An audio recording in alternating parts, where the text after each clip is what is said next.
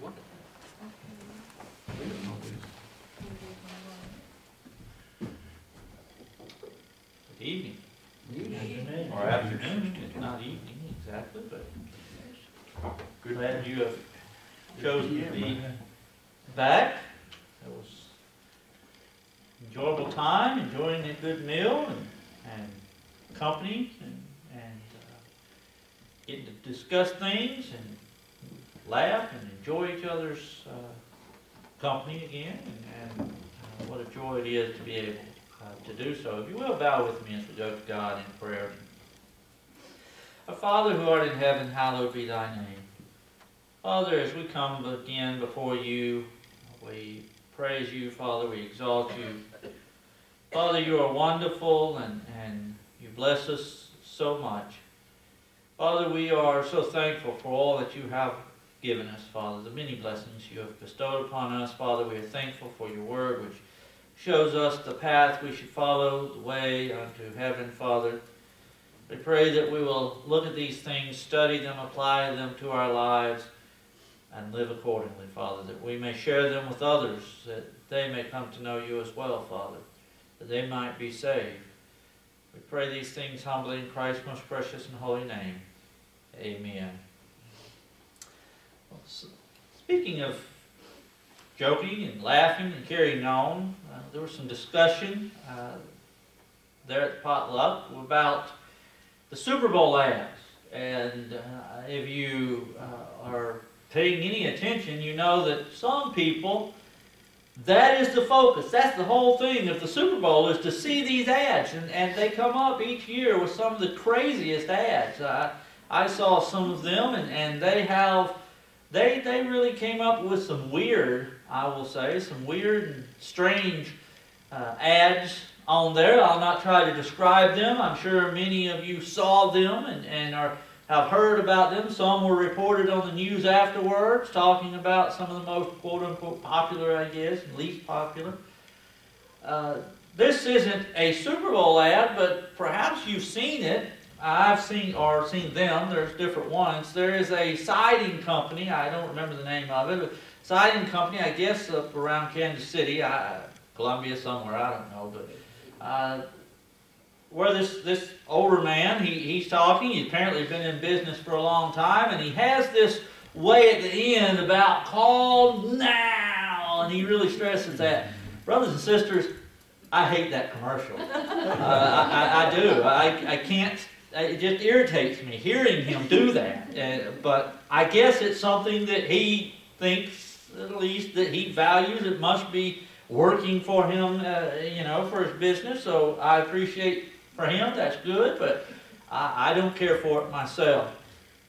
But I can't help but thinking of that. And we talk, when we go through lessons, and we talk about different things, there's, as I've used this phrase before, these do's and don'ts about what we are, what's expected of us in order to do and not to do. And we talk about the plan of salvation, and of course in a few moments we'll be giving an invitation to obey the gospel. We talk about the need to be faithful. As we addressed this morning, looking at Revelation 2 and verse 10, the need to be faithful unto death, and all these different things. The Bible is, and I hesitate to put it this way, but in a sense, it is a book of do's and don'ts. Things that are supposed to be carried out, things that we are not to do. And we know when we fail to do them, we think of 1 John 3 and verse 4, that when we transgress the commandments of God, when we transgress the law of God, we are sinning. When we fail to do that which we know is good, James 4 and verse 17, we are sinning. We see text. I've had some point out to me that perhaps my favorite text is really not, but it is one of those texts I like. It's Mark 16, verse 16. 15 and 16. Go into all the world and preach the gospel. He that believeth and is baptized shall be saved. Of course, paraphrasing, not getting the quote exactly the way it's worded, but we think of those things, brothers and sisters. And as much as I don't like that advertisement, we need to have that attitude when we think about that. He has that attitude, call now, and he stresses that. He stresses now. Brothers and sisters, when we study the Bible, we ought to have that urgency about being obedient to God, being obedient to the gospel, that we might be saved, being faithful, doing the things that a Christian is to do. We think of texts such as Proverbs 27 and verse 1. Proverbs 27 and verse 1, which says, "Boast not thyself of tomorrow, for thou knowest not what a day may bring forth."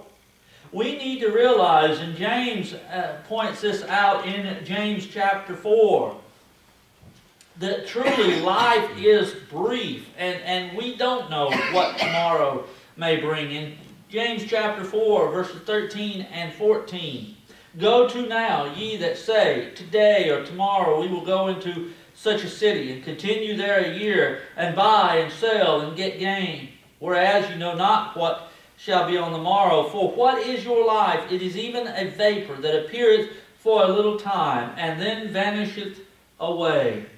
And he would go on to say in verses 15 and following forward that ye ought to say, "If the Lord will, we shall live and do this or that. But now ye rejoice in your boastings. All such rejoicing is evil." And then, of course, as we have already alluded to in verse 17, "Therefore to him that knoweth to do good and doeth it not, to him it is sin." Life is brief, brothers and sisters. It doesn't matter how old we are, how young we are.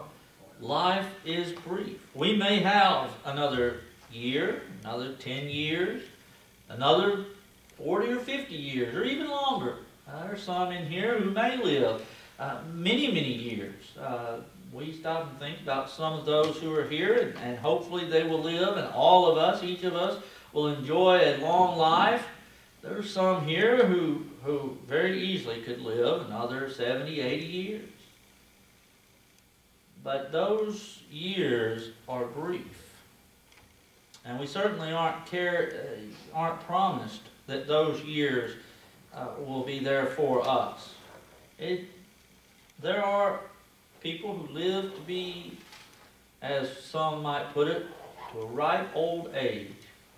And there are those, and I've known those, who have died at very young ages.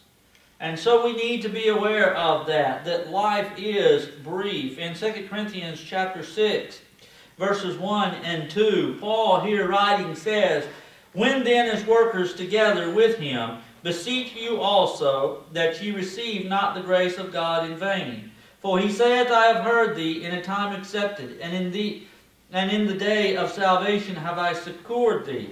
Behold, now is the accepted time. Behold, now is the day of salvation." We don't need to put off obeying the gospel, making things right if we have transgressed God's law, if we have disobeyed him, if we have not been what he would have us to be. Because indeed, life is brief, brothers and sisters. Life passes us by, and it does so in a hurry. I have said this on various occasions, that the older I get, the faster it seems to be going. It seems like just yesterday I was in high school. Just yesterday I was in college. Some of us were talking about college. And it seems like just yesterday I was in college. I graduated from college in 1998. It's been a while. It wasn't just yesterday. And that time just has flown by. In 2 Samuel chapter 14 and verse 14, remember these words. "For we must needs die, and are as water spilt on the ground, which cannot be gathered up again. Neither doth God respect any person, yet doth he devise means that his Banished, be not expelled from him. Brothers and sisters, friends, we need to realize again that indeed, as we've seen, life is brief. We're not guaranteed tomorrow. And I want to encourage those who are here, if you're here and have not obeyed the gospel, I want you to think on these things. That life is brief. And that you, no matter your age, whether you're old, whether you're young, that you aren't promised tomorrow. And just as that advertisement that we alluded to says, paraphrasing, obey the gospel now, as he puts it. I don't do it as well as he does, but, or if you're here and and of course the Bible tells us, we know, I know that all of us know what the Bible teaches one must do in order to be saved, that we must hear the Word of God, believe in Christ as the Son of God, repent of one's own sins, confess Christ to be the Son of God, and be baptized, immersed in water for the remission of one's sins. The Bible teaches that that's something that we must do in order to be saved. And now is the day of salvation. Now is that accepted time. Now is the opportunity you have, and it may not come again. Or maybe you are here and you are a Christian. Maybe you have not been what you need to be. Again, we may think, I've got plenty of time to fix things. I've got plenty of time to make things right with God. But now may be your one and only chance. Now may be your last chance. You might have many, many opportunities, but why take the chance? He's promised if you're faithful to confess your faults, He's faithful to forgive you. And eternity is a long time to say, I wish I'd taken care of that. So if you're here and you have need, please don't put it off. Please obey now. And we want to stress now. Obey now. Make things right now. Whatever the case may be, if we can be of assistance, please come while we stand and while we sing. Jesus, my heavenly King, of thee I know. Praises to Him I